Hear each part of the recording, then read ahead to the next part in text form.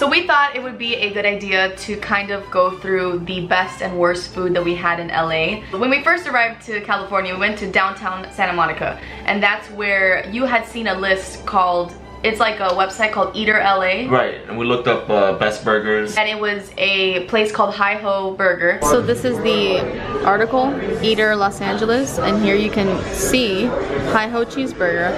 And everything here is Wagyu grass-fed beef.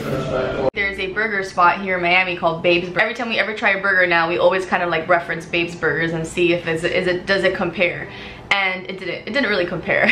Like, it still wasn't as good as Babe's Burgers. No. And at Babe's Burgers, we don't get double. We get just a single. Was that a double that we had there? We had a double at the okay. HiHo, yeah. You got the HiHo and the classic?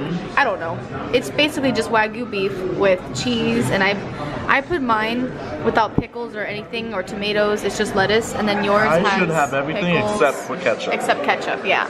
And we also added the spicy sauce, I think it is. Some spicy onion jam. Yeah. Anytime you do a little head dance, I know you like it. Trying to compare to Babe's. Babe's Burgers is the best in Miami. It's really good, but I think Babe's is better. Wow. And this is double. We don't even do double at Babe's. No, double bacon burger at Babe's. Yeah. Well, if they had bacon, it'd make it even better, probably, but. It wasn't good, it wasn't bad.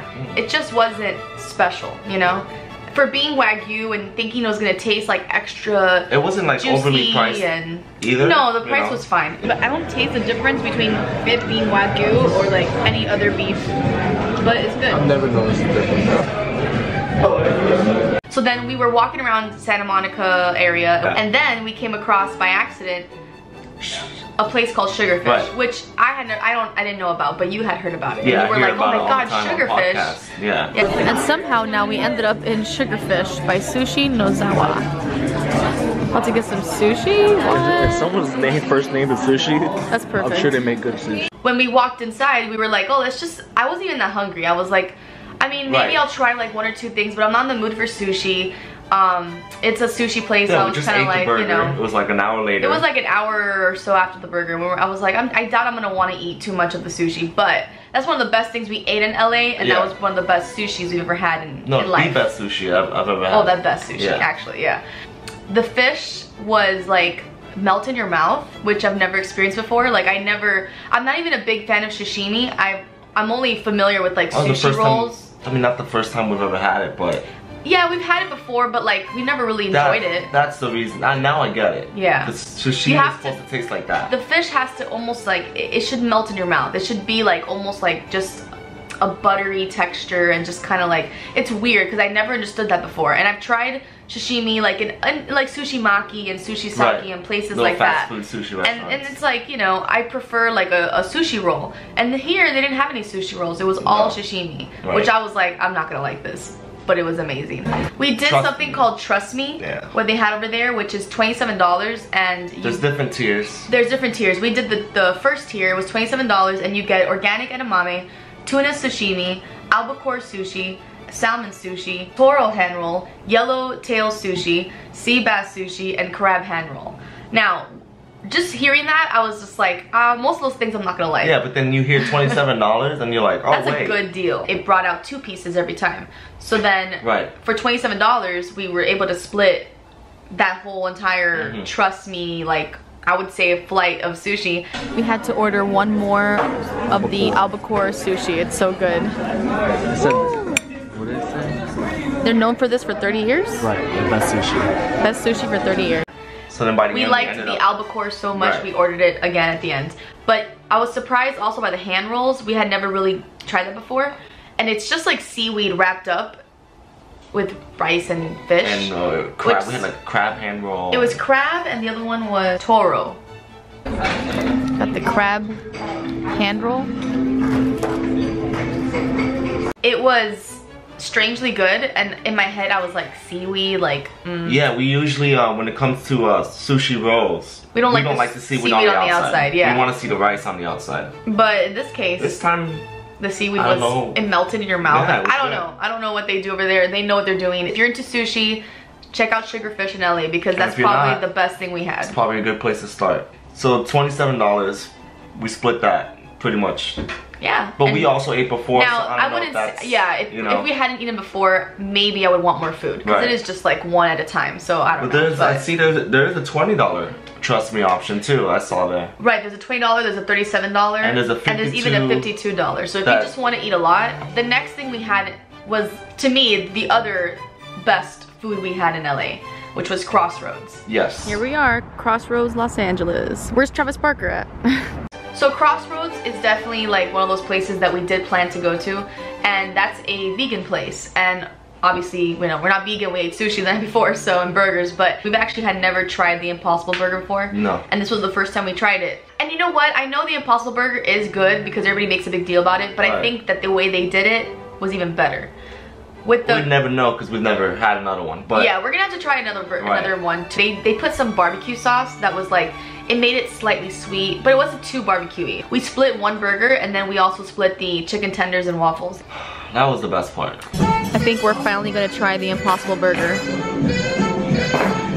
Here we got the chicken and waffles, vegan chicken, and the Impossible Burger, all grown up burger. Let's see what the inside looks like. And a kale salad. Split it in half because we're gonna share both. Does it taste like meat?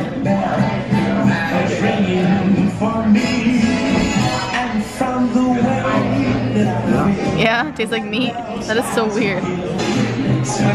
First time trying the Impossible Burger.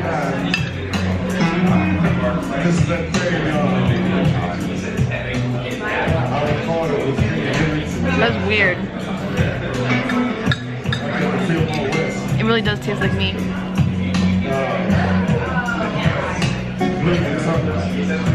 That's really good. The kale is really nice, and this burger's freaking me out. It's really good. What made me want to go was the visual. When I saw online the visual of what the chicken tenders look like, they literally look like chicken tenders, and I was just like, I need to know what that tastes like. And it tastes like chicken tenders. This literally looks like chicken.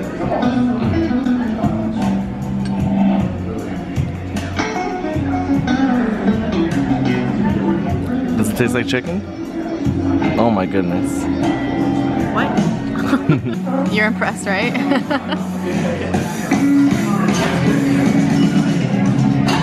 It's so good.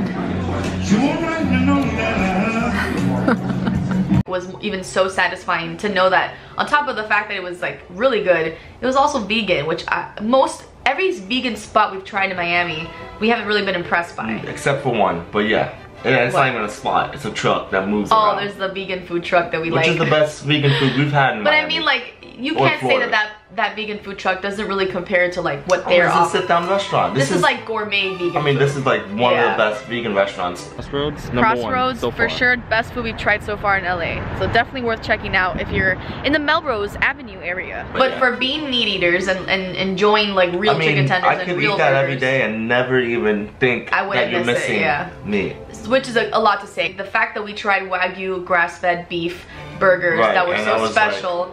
And then we tried the actual Impossible Burger from Crossroads. Much more of what we wanted. Way better, yeah. The next thing we did was we went to the downtown marketplace, the Grand Central Marketplace. All right, we are officially in Grand Central Market. Yep. Oh wow, so many choices. What do we do? So some of the spots are closing up already. So, oh hey. There's like so many options. And it's kind of overwhelming, and you don't know where to go. And then a lot of the places were closing down when we were there. We showed up like an hour before they closed or something. So we didn't have like all the options. Right. But we kind of like wanted to try maybe like 2 or 3 things and kind of just like, you know, see what we found. The first thing we tried was like a peanut butter and jelly sandwich thing that we kind of like, it caught our eye. A gourmet peanut butter and jelly sandwich. PB&J LA, what is this? That looks fun. All right, we're gonna get the red eye, which is espresso peanut butter and dark chocolate raspberry jam.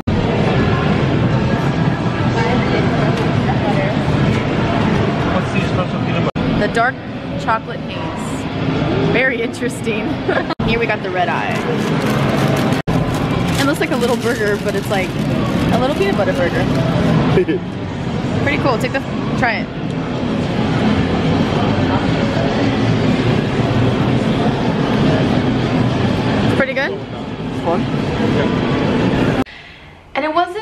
special. It was like, it was okay. I almost would have just preferred a basic peanut butter and jelly sandwich, like a little pita pocket of a peanut butter and jelly sandwich, which is kind of cool. I think the concept's great. And maybe had we tried one of those experimental ones, because there was one that had like curry and like weird stuff.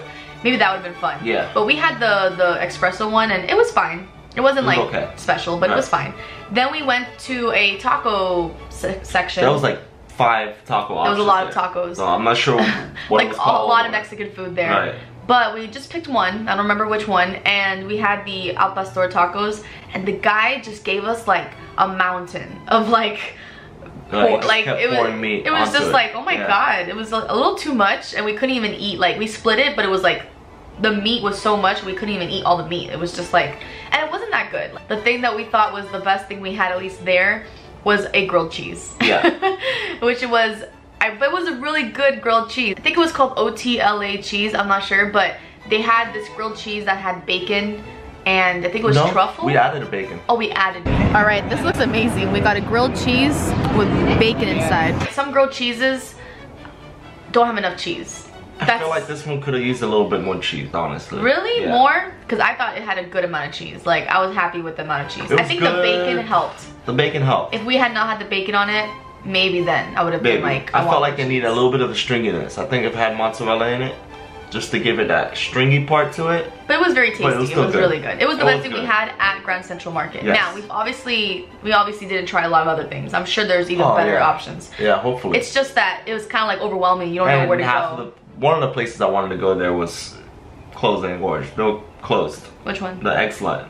Oh, Egg Slut. Yeah. Yeah, next time when we go to LA, if we go back over there, which we probably will, it'll be cool to check that out. Everything else we ate was not special. Because that's our fault. We just had chicken tenders and fries sometimes when we didn't know what to eat, and we just kind of were like on the go. We went to a few classic restaurants.